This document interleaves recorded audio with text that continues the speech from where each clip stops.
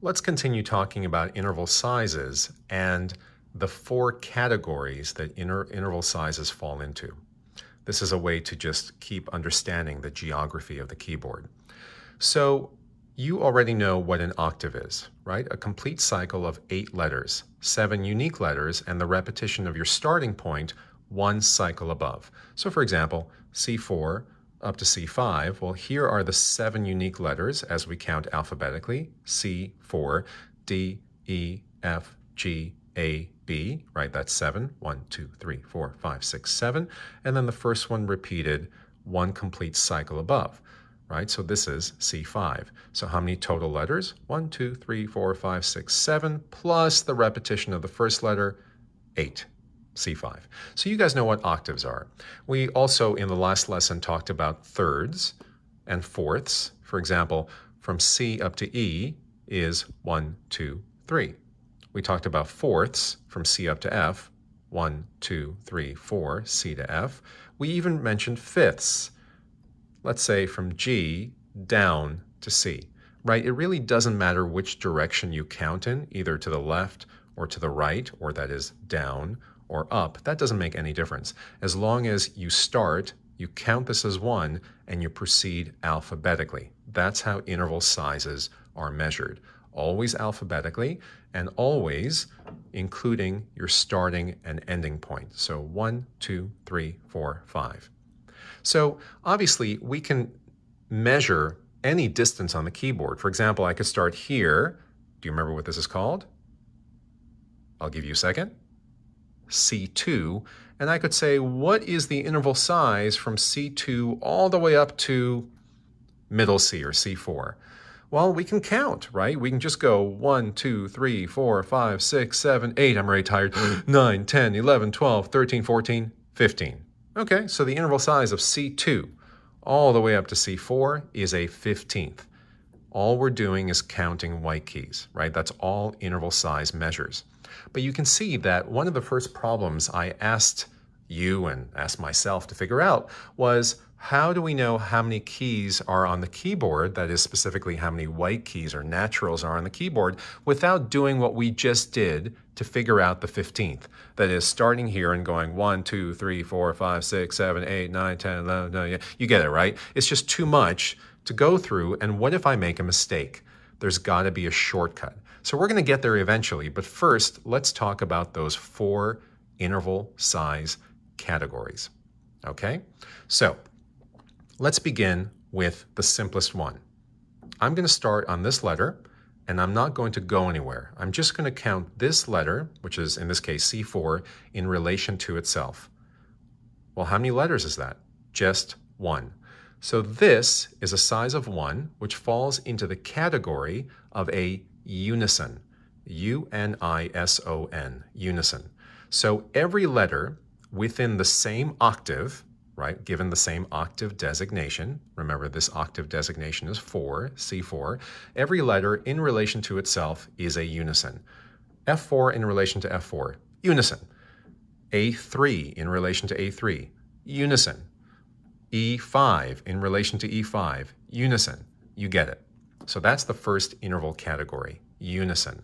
The next one is this next largest one, or smallest one, I guess, depending on which way you go. This is C, and if I go up alphabetically to D, this is called a step. So what's a step? It's 2 letters, or a size of 2, where the 2 letters are alphabetically adjacent, right? What's the next letter up in the alphabet from C? D. What about going to the left or down? Well, C, B, right? Remember, this is C4, this is B3. So these 2 letters are alphabetically adjacent.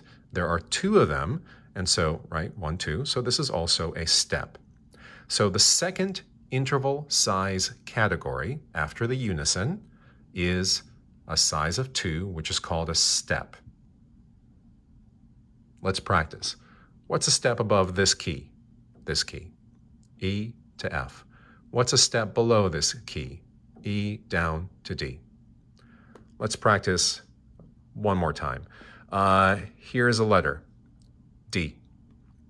Bonus points if you remember the octave. second octave, right? So D down to C is a step, alphabetically adjacent and 2 letters, 1, 2. That's a step. Let's move on to the next category. The next interval size category is called a skip. These are kind of funny names, right? They almost sound like a game, like a step skip, and maybe the next one is some sort of jump. Well, we'll get there in a moment. So let's talk about skips. A skip is a size of 3. For example, from C up to E. And remember, we have to go by step, now that we know that term, or alphabetically, to get from our starting point to our ending point. So if I start here and I want to know the interval size, the measurement of the number of letters from where I begin to where I end, moving alphabetically, this is 1, 2, 3. So this is an example of a skip from C to E. Notice that I skipped one letter in between, the D, right? 1, 2, 3.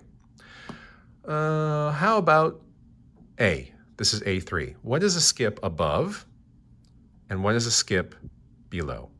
Well, let's see. A, B, C, 1, 2, 3. So a skip above, A3, is C4. What's a skip below?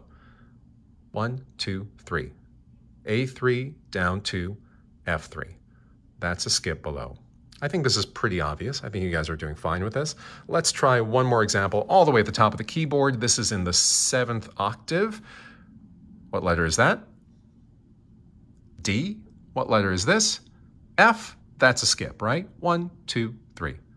D, E, F. What's a skip below? Remember, that means to the left. This D7. 1, 2, 3. Remember, for all of these, we're not counting the black keys, so just ignore them for now. The black keys are part of another component of measuring intervals, something called interval quality, but we'll get there another time. But for now, we're starting on D7, and I'd like to find a skip below. 1, 2, 3. We know that this is B, right? D, C, B. Which B is this? Is this the 7th B? Nope. This is the last letter in the 6th cycle, so this is B7. I'm sorry, B6. I was thinking about something else. I'm sorry about that. This is the last letter of the 6th cycle, so this is B6, that's D7. If you go down, 1, 2, 3, that's a skip.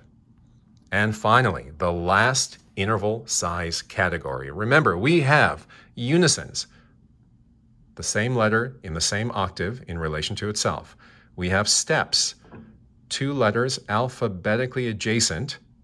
We have skips, 3 letters where you skip the letter in between, so C to E, we're skipping D, that's a skip. And finally, the last one, remember earlier, it was a step, skip, and a jump? Well, we're not going to call it a jump, we're going to call it a leap, L-E-A-P, a leap. So here's the easy thing about leaps. Leaps are all sizes larger than skips, or larger than size 3. So fourths, remember we did C to F, 1, 2, 3, 4, that's a skip.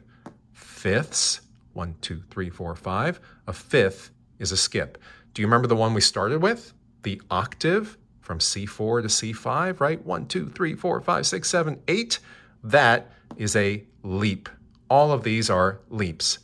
Leap, leap. What about from C up to A? 1, 2, 3, 4, 5, 6. Is a sixth a leap? Of course. So remember, leaps are sizes larger than 3. So 4 and above. And that covers the 4 interval categories that relate every letter to some other letter, whether it's the same letter or a different one. So what are those 4 categories again? Unisons, C in relation to itself. Steps, C either up the adjacent letter or down. That's a step. Skips, where we count 3 letters, 1, 2, 3, in either direction, 1, 2, 3. And finally, everything larger than a skip, including, of course, the octave, and that is called a leap. So for example, C down to G, 1, 2, 3, 4. That's a leap of a fourth. C down to D. Oh, That's definitely a leap. The question is, what's the size of that leap? How many letters as we count inclusively by step or alphabetically? 1, 2, 3, 4, 5, 6, 7. So from C4 down to D3, is that a leap? Absolutely. So let's try something really quickly, just a very quick test to make sure that you understand these 4 interval size categories. F4 in relation to itself is a unison. C5 down to C4 is a leap because it's an octave, right? A size of 8. 1, 2, 3, 4, 5, 6, 7, 8. D3 up to F3 is 1, 2, 3. That's a skip. And finally, B3 down to A3, 1, 2, is a step. So in order from smallest to largest, we've got unisons, steps, skips, and all the different permutations of fourths and larger, which are all called leaps.